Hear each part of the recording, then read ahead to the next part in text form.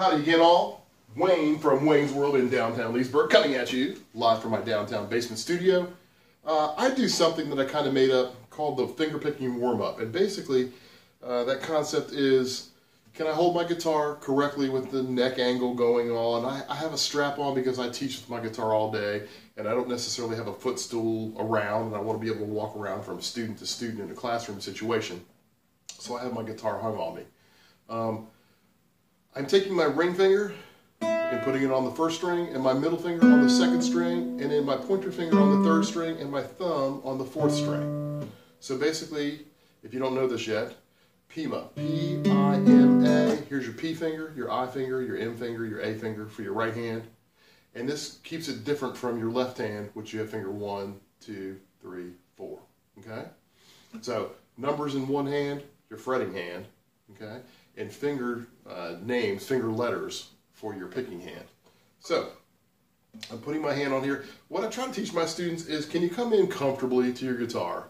And your hand was made to be nice and round. Can you basically, and I guess beforehand, I call this the princess wave. I stole this from somebody, I'm sure. Okay, basically I'm trying to take my three fingers and scratch. Okay, and when you play the guitar, you're basically scratching and doing that. Okay? And then your thumb finger is always trying to go by those three fingers. They're never supposed to implode and touch each other, which is basically how most young guitar students play. And truthfully how I played some years ago, and I still have a little bit of that in me. So I apologize if you see my hand technique, all of you masterful players that are out there, that this is horrible, or not quite as good as yours. I'm still a work in progress, okay? So, three fingers are going to pull up on the highest three strings, strings 1, 2, and 3, and your thumb is going to push down. I often think of like spinning a bottle cap. So if I've got a student who struggles with keeping these two fingers together too much, I try to have them imagine that they're spinning a bottle cap in their hand, and right at that point, that's more where I want their hand to be. Okay? And so basically I'm getting a nice even sound with all four fingers and all the four strings. And that nice resonance of my E and my A string ringing. Okay? And this is one of those front porch exercises. This just sounds awesome. Instead of trying to play on the tips of your fingers, you're trying to roll a little this way. Okay? A little bit on the edge so you can grab a little bit of your nail and a little bit of the flesh at the same time. If you're here, you tend to be fleshy, or if your fingernails are too long, it can be naily too, but I kind of like a little bit of grab on both. I don't know whether this is correct. I call this the English style. I'm a bass player also, and I play straight up as a bass player, although I should be playing on this side. And I call this French style. I read a book somewhere that the French in the old days used to play this way. This is very obnoxious to me. You get a lot of fingernail and just a lot of bite, and this just tends to be a little bit of flesh and bite at the same time, a very pleasing sound. Okay? So, we're going for that, and notice my wrist, I'm trying to bring my hand in straight, relaxed, and comfortable. Right across my tone hole is where my fingertips are sitting. Okay? And you have one big muscle here, as opposed to little tiny muscles. Instead of trying to claw at your guitar strings and waste so much energy, I'm literally flicking my biggest muscle, and then it comes back so fast that if you tremolo, not that I can, okay, you actually have more control of that. I also try to get the top of my hand to be flat or a little bit leaning up towards my, I'm over leaning here, towards my face, so I can see, basically I can see my ring finger, my middle finger, and ring finger knuckle as I play, if I were to look down, okay? And so basically, so here's my home position that I have my students do, and I play 4, 3, 2, 1, 4, 3, 2, 1. I'm doing a free stroke, so instead of landing on each string, I'm actually trying to float over the string and just get their hand to roll nice and relaxed and comfortable. Okay? Free stroke. In the previous video, I had you stopping and muting the strings. When you push your finger down into a string and you stop on the next string, the guitar has a beautiful warm texture to it. Okay? The free stroke is actually not doing that, and we're trying to lift our fingers up off of it. Okay? So instead of a rest stroke, where we're stopping against the string, We're actually freely pulling in the air, and you get a little bit more mid-range out of your guitar by doing this. A little bit more cut instead of being a warmer sound where you're actually trying to push your fingers down into the string, okay? So, can we try this P warm-up again? So we go P-I-M-A, P-I-M-A. If you have a metronome, you can put it on 60. I love slow, I love methodic tempos. I hate to say the word slow to a student.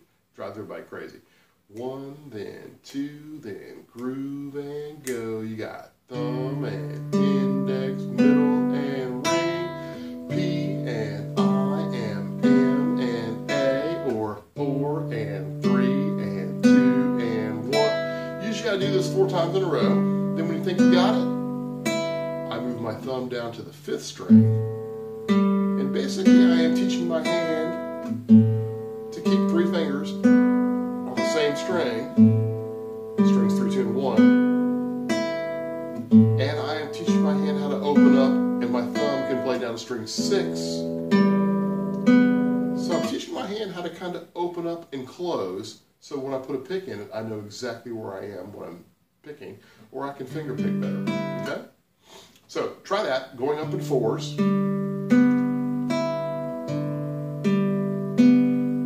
One fun thing you can do is, can you accent something? So 1, 2, 1, 2, 3, 1, 2.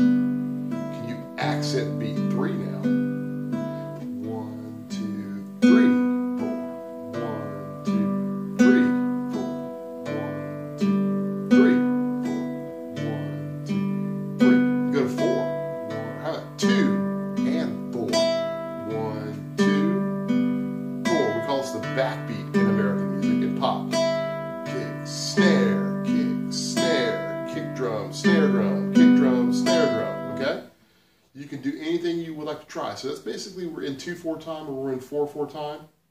These could be 8th notes, 1 and 2 and 3 and 4 and 1 and 2 and 3. Then, cool one.